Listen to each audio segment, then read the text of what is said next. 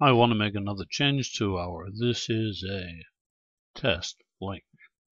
And I want to change test so that it's super duper big. How am I going to do that?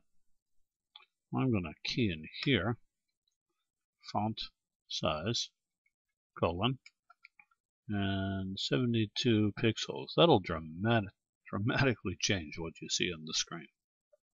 I save that, and now let's get our HTML page up there.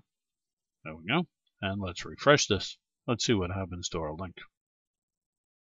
Oh, it got super duper big. How big? 72 pixels. Wow. One more time, let's see that. That is humongous. What did that?